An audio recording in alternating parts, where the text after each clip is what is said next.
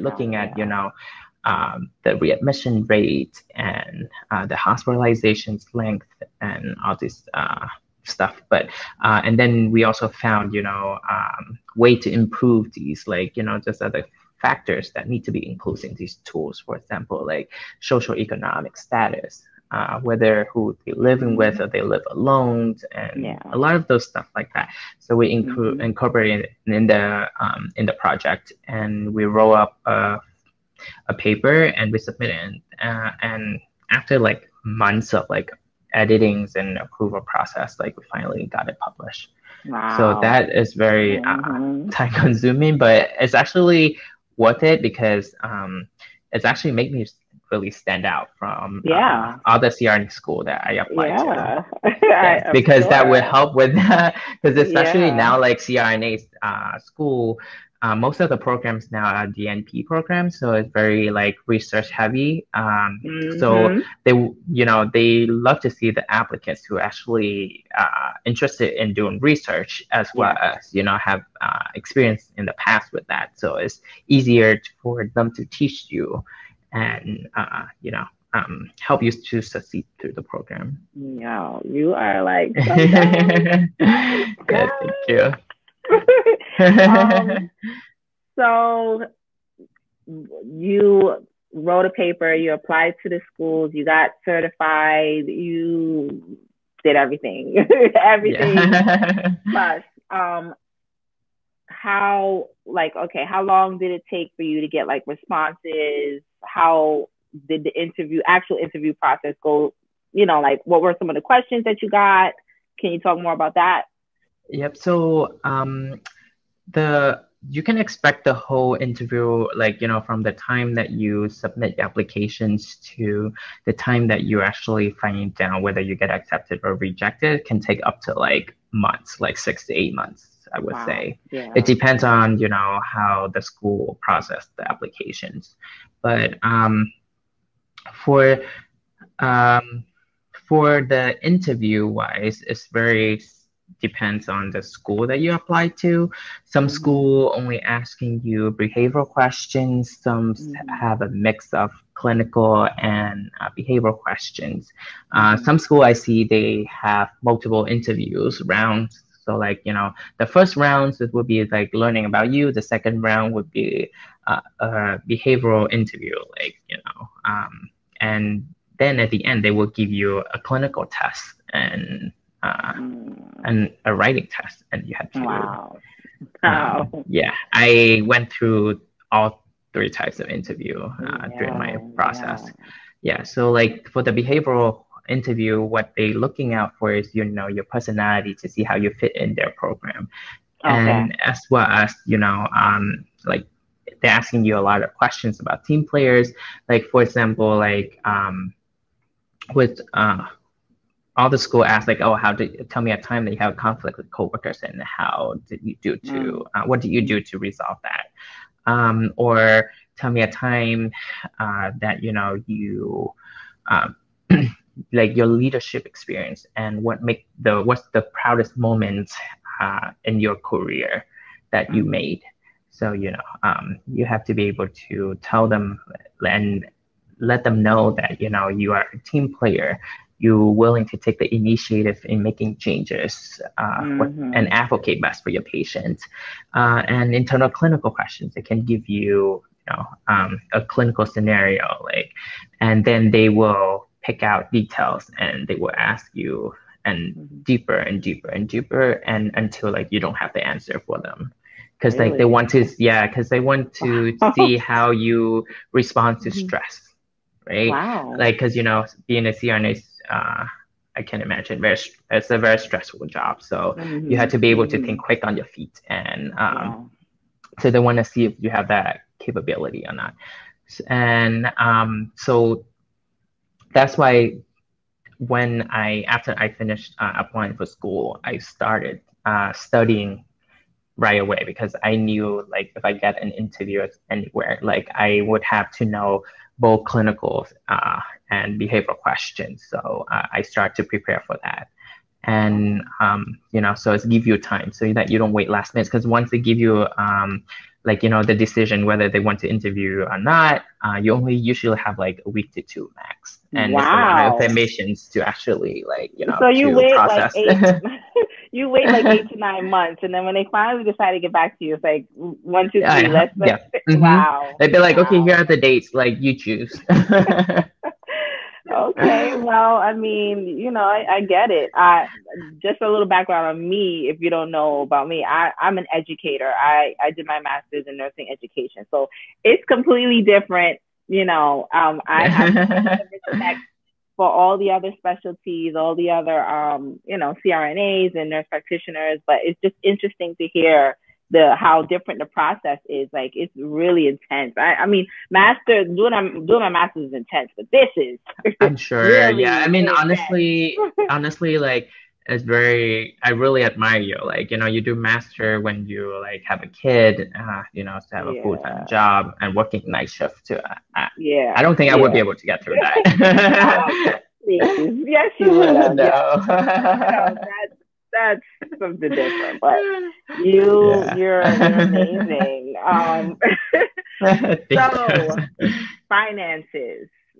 Yeah. How did you go about, deciding that situation? So, so once you start when you start planning, okay, like I want to go back to school, like from a year to two right now, like from now, like you need to sit down and plan out, like, okay, like how much do I need to save? And you won't be making money at least the same amount, for the next 3 years, because when you start CRNA school, some school may use a contract that you cannot work. Really? Yep. Wow. So they're very strict with that. I mean, for you to do one school, CRNA school, I don't think you should be working anyways, because the school very intense, so be prepared for that. I mean, if you have good time management skill, you probably can handle like a per diem job, or like a few hours a week, which is, I think it should be fine, but not like a whole 12-hour shift like twice a week. I don't think that is doable. Yeah. So, plan ahead, pick up as many OT shifts as you can. I used to, when I was working, I picked up a lot of overtime shifts. At some point I was working like 5-6 days out of the week. I also had a per diem job. Yes. Yeah. So that also helped a lot, so to save for school. Yeah. Like it was crazy, but I used to work like 5-6 days a week. Yeah. Yep. Anywhere they need overtime, they would call me. Yeah. You are a hard worker. No, definitely, because I know I won't be making money for the next 3 years, so I just like, I gotta like have some money and stay in my bank so that I can pay for my living expenses and stuff. I mean, also school do offer financial aids too, and also it's also, I got lucky that I found down after like about 2 months after I got accepted, that I also got a scholarship, a full scholarship for CRNA school. So I saved a lot of money on tuition. So that it actually works out very well. That day I got the call when there's like, oh, you sure? There's like, oh yeah, like we have, a scholarship for you for the program, that if you're interested.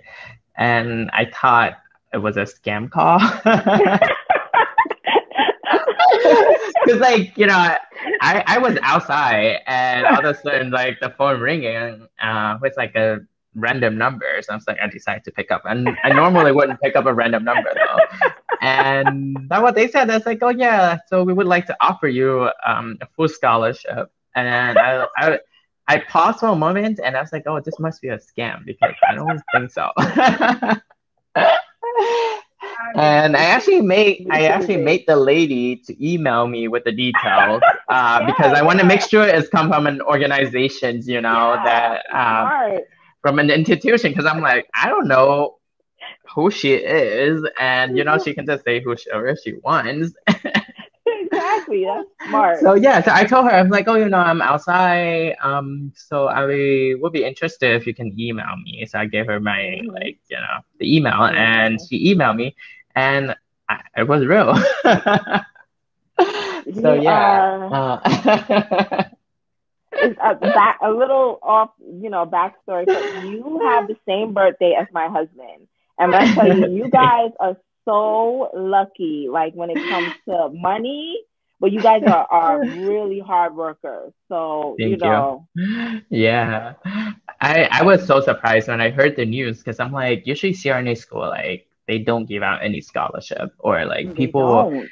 I spoke to like many CRNAs at work, and they Uh-huh. all like gave me advice about finances. That's like you have to do as many overtime shifts as you can, save up a lot of money before you start school, because like they said they had so much like the loan. Like some of them I spoke to have like $300,000 debt.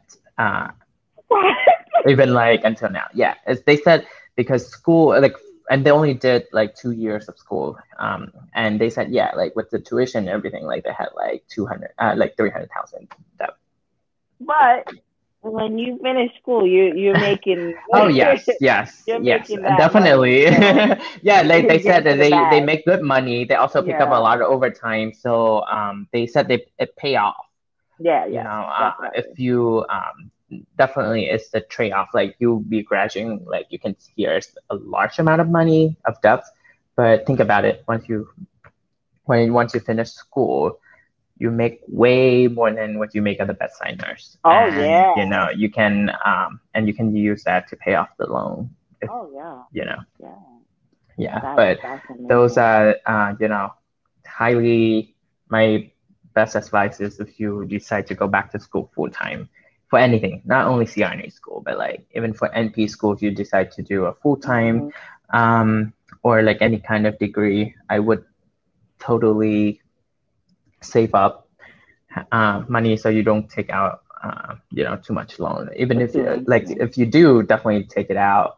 But seeing if you have the time, the energy, I Yeah. would totally, work extra and save up the money Yeah. and Yeah. prepare. Definitely. Yep, definitely. Definitely. So, Yeah.